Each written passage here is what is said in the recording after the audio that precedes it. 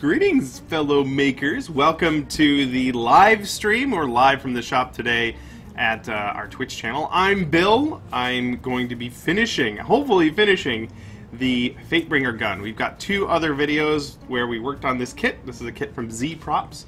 If you want in on this kind of thing, we'll have a link to his shop below where you can buy your own kit. Last week, we added this swing arm here, so we can have the cylinder pop out all cool like, but today I'm going to be painting it. Now, in between last week and this week, I did a tiny bit of work. Everything is primed, so I sanded everything nice and smooth, and then I primed it with just a rattle can spray paint, and I modified the cylinder a tiny bit. So I put a bearing in there, and there's a pin that runs through, and just for holding it, I'll put it on this dowel. That way it'll spin. Oh, it spins so nice. So that's the modification I made up until now. I'm ready to paint it. A couple more things here. I laser cut some tiny orange pieces from orange acrylic. And instead of painting all the parts on the gun orange, I'm going to glue these on. That'll be one of the last steps, I think. So those are all laser cut. I just got some acrylic, made some little template pieces, and cut them out. So those will be waiting in the wings. And I'm going to be trying out some new painting techniques that I just learned in these books. These were a recommendation from my pal Sean Charlesworth. They are from Rinaldi Studio Press. We'll have a link down in the show notes. But they go over some really cool model painting techniques, really great photographs. These things are fantastic. So I'm going to try out some of those techniques today. We'll see how it goes. Never done them before, but it should be fun. The first thing we'll do is lay down a base coat of color. This is going to be basically what these pieces would be made out of. And I've got a gunmetal. These are Tamiya acrylic paints here. This one I've already thinned it with a little bit of rubbing alcohol. Apparently you can also thin it with lacquer thinner. Haven't tried that yet, but I might experiment a bit. That's all in the airbrush here, just a darker gunmetal color. So everything's going to get that base color, and we'll add paint on top of that. But for now, we just need some dark metal color. So I just have my airbrush, and I'm just laying down a base color on everything. In fact, I could do this. That's not as good as I'd hoped. Just trying to get coverage as even as possible. Okay, cool. So there's one piece now with that dark metallic sheen on the bottom of there. I can help it dry a little bit with my hair dryer. Whoop.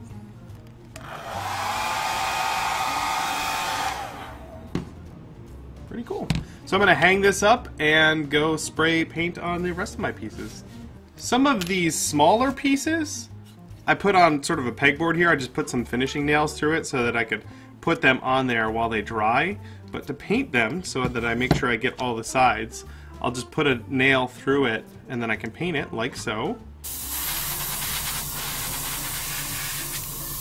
Now that it's all painted, I can put it back on this nail. I'll hit it with a hairdryer to help it dry a little bit, and then I'll put it on the nail.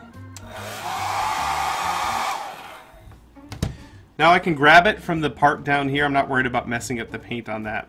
So I just grab it like that, put it on there, and then I can move on to the next thing. This guy gets put on the nail, and then I can paint that. Here is the base color done on the main part of the gun. This is the gunmetal. It'll just get, we'll let it dry, and then this is all going to get sealed with a flat lacquer. So that's what I'm going to do next, but I'm going to go hang this up and let it dry. Of course, I can accelerate the process a little bit, help it on its way with my hairdryer. Up next, we're going to clear coat everything to protect this base coat. And for that, we've got a flat clear lacquer. That's going to go over everything, so I've just loaded it up in my airbrush, and then we just spray it on everything.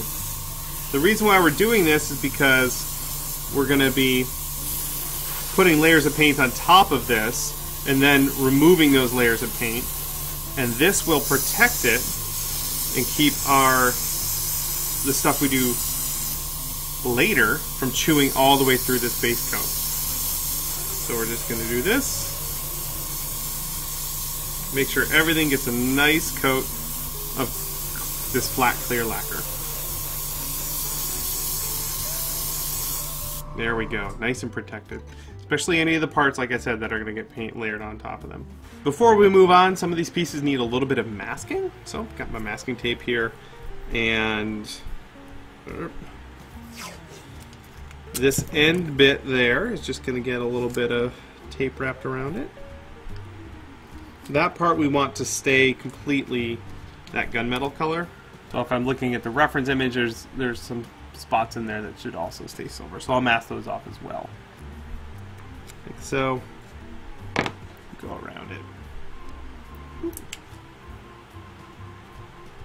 So those are the parts that are going to get masked off right there. Now I can paint the rest of my layers on top of it.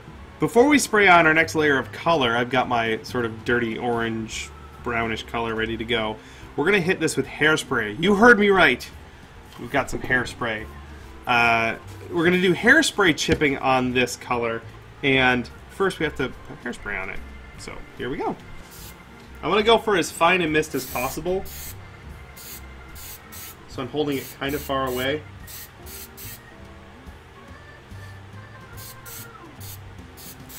Like that, and then we can hair dry it just like you would with your hairspray.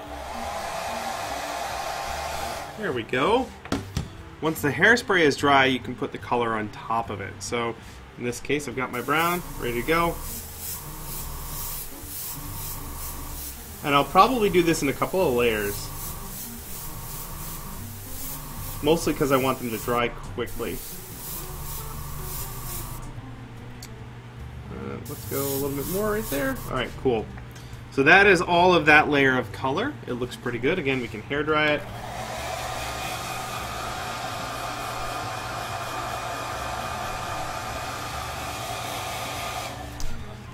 But for now, I'm going to set this aside to dry, and I will hairspray, and I will do the base color on the rest of my parts. I'm masking off all the parts here that need to stay gunmetal. And there's a little indent right there, or outdent, I should say, protrusion sort of thing, that is like this little triangle, and I'm just outlining it with this metal tool as I'm masking to get a nice sharp edge when I paint that. But there's that triangle right there.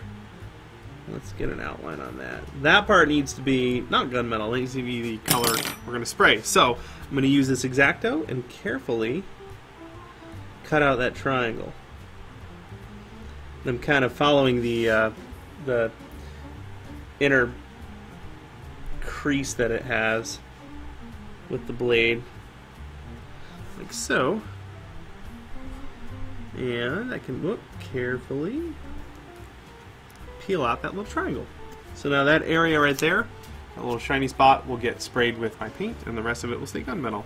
I've masked off everything on the gun body that needs to be the sort of orangish color with just some masking tape, and now this is going to get the hairspray treatment.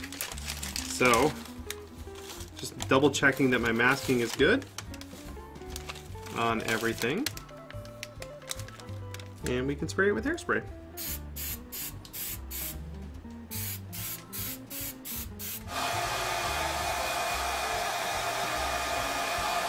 Now I'm going to go ahead and again and double check that my masking all looks good, and then I'm going to put my color on. So I've got just my airbrush with color,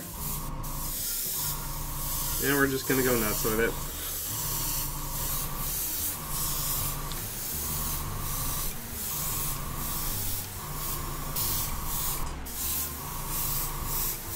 There we go, it's a pretty good first layer. Once our paint has dried, we can actually remove the masking. Or can I? Yeah, there it goes. So that part's got that nice gunmetal color on it. That'll stay like that. This part here should be the same. Like so. It actually pulled some paint up right there, you can see. But we're going to weather this, so I'm not too concerned about that. However, we can now do the paint chipping with the hairspray I was telling you about. So I've got a cup here that's Windex and water. You can probably just do it with water, but I've been playing around with the Windex. It's about a 50-50 mix here. I got a crappy old brush, and I'm going to start brushing away at this with a slightly damp. So I'm going to get a little bit of water and then brush it off on a paper towel like that, and then just slowly start working at the edges. And what you end up doing is kind of bathing an area with the mixture there, and then using your brush to scrape at the paint until it starts pulling away the top layer, the very top layer. And it's kind of a subtle effect that takes a little time to get going, but once it does, it starts to pull away the paint really well. It's dissolving that hairspray below.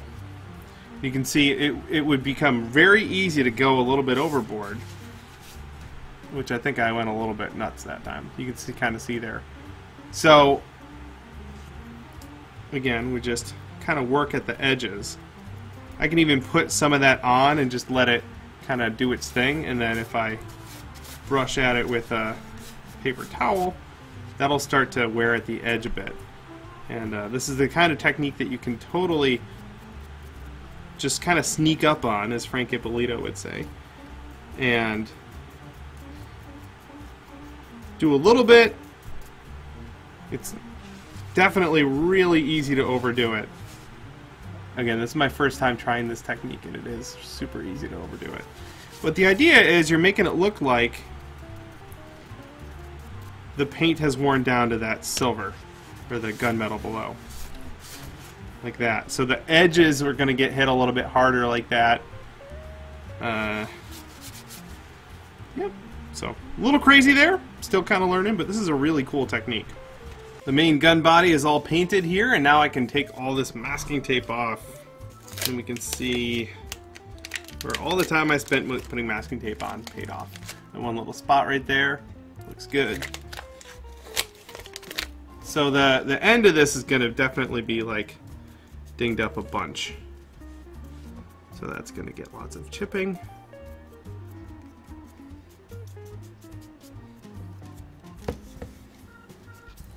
Yeah. So that's really, like a spot right there would really be kind of worn off.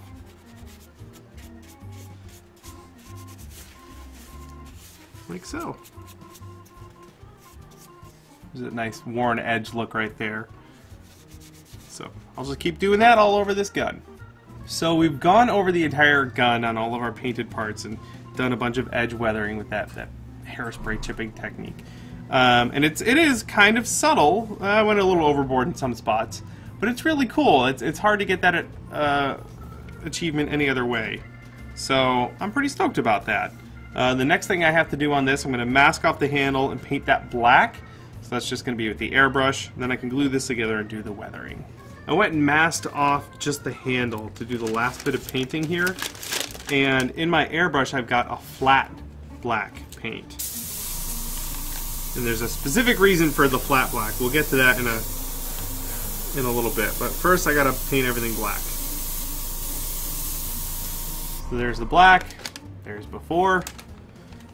So to finish off the handle, it's this flat black color.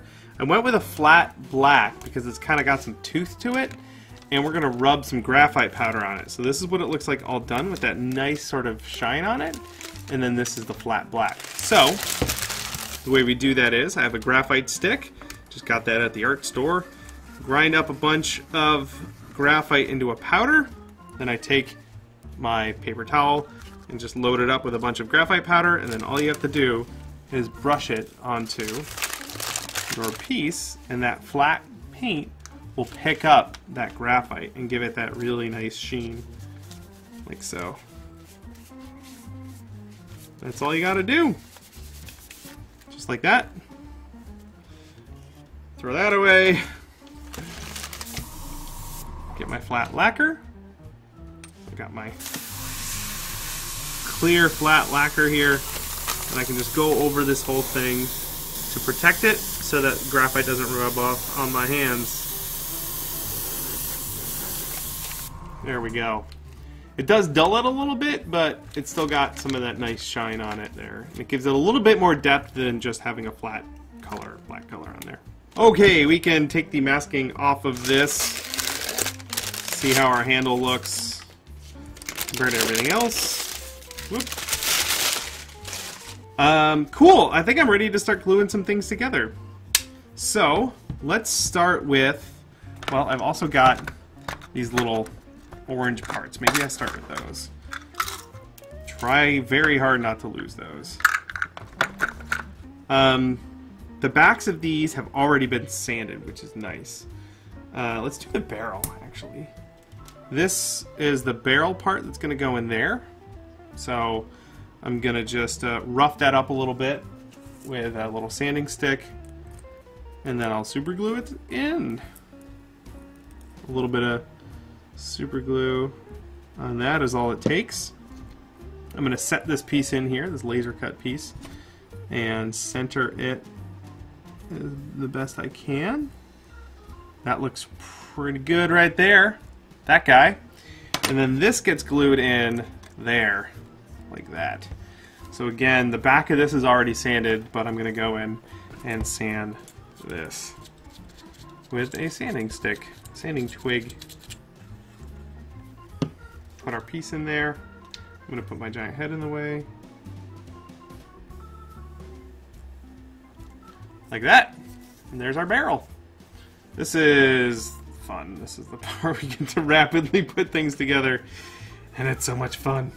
This part here needs to get glued down. I've sanded the surfaces so that I've got a nice positive lock right there. So we just goober this all up with some super glue. Like so. That's about it. Kind of smear it around a bit. And I'm double checking with the reference image that I'm at least close to the right position. And I just sort of push it down and hold it until it fully cures. There we go. That feels like it's on there. Cool. The last little bit of tiny details are these guys here, so those will get glued in. So real quick, I'll show you. Again, just scraping out some paint. Like that. Put down a little bit of super glue. Like that. And then for this, I've got some tweezers. And that helps a bunch. Like that. Press it down. There we go. Just got to do 5 more. I've got to pin the hammer. So this lines up perfectly. This is a little piece of a finishing nail that I trimmed up. And that should go straight through. It's going to be snug, but it should go all the way through. And I don't need that. I'll just use the end of this. And pin the hammer in place, and it should be able to then rotate around. Oh. Alright, I'm going to tap it gently with a hammer. So the hammer can move. I just need to pop that in a tiny bit more, and I'll just use another finishing nail. Smash it with a hammer!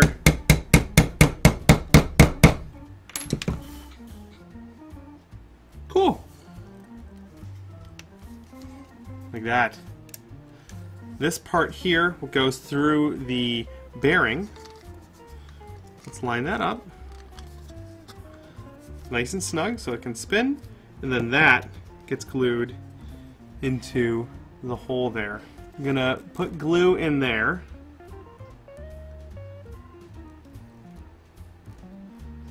Alright. And I'm gonna knock that over. Very important step. And then this goes in there. And we just hold it in place.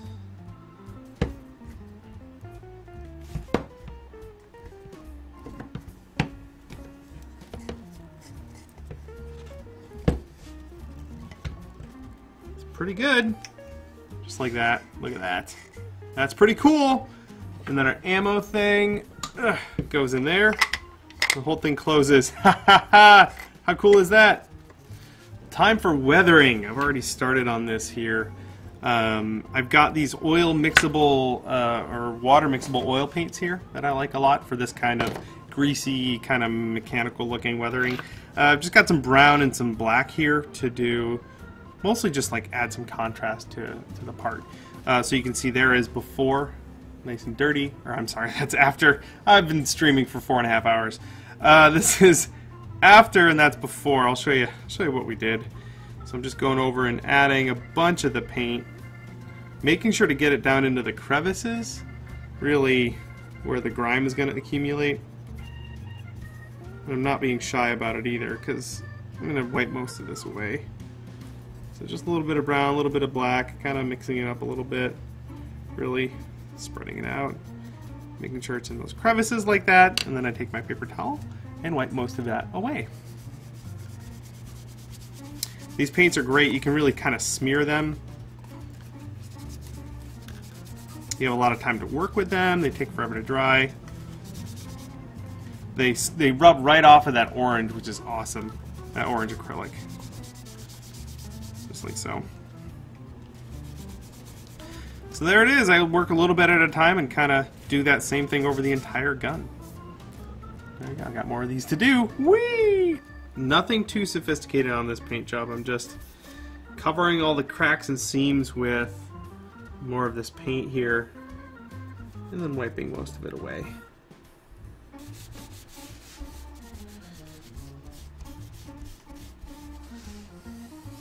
I find that a Q-tip is also a really good way to kind of clean up some of the spots in here.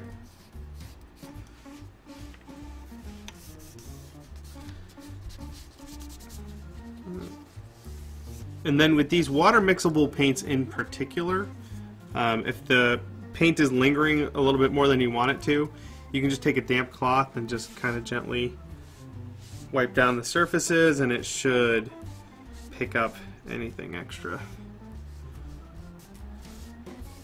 There we go. So that looks nice and dirty. Some good contrast going on there. Just a little bit more and this thing's ready to go. There it is, all done and painted. For those at home watching along, this stream took about 5 hours, 5 hours and 20 minutes to be exact, for all of that work. But I think it's worth it. I'm super happy with how it turned out. I've got this mechanism, got this guy here, so that pops out. I've got my ammo that I can pop out like that, then I can reload it like that, and then go like this like a badass.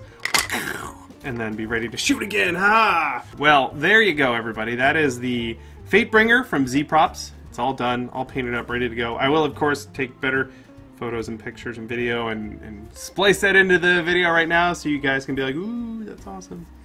But there it is, all finished up. This is a 3-part series. If you just joined us for this one, go back, watch the first 2 parts that we did all on our live stream over on Twitch. It was really fun. Thank you, everyone who joined me on the live stream while we were doing it. You guys are great. Boom! There it is. Thanks again so much for hanging out with me today, you guys. This was a lot of fun to put together. This is going up on the wall with the rest of my fun Destiny props, and I think it'll look pretty great up there. That's it. That's all I got for today. I'm gonna be taking a break from live streaming for 2 weeks. We're going on vacation, so just know that's why we're not there. And I'll see you all in a couple of weeks right here on our live Twitch channel. Hey, thanks for watching. If you're new to the channel, please subscribe so you don't miss any of our new weekly prop and costume tutorial videos. For more goodies, head over to our website where you'll find blueprints, tutorial books, articles, and more. We also have a second channel for our Q&A show and extra behind the scenes videos. Thanks again and happy crafting.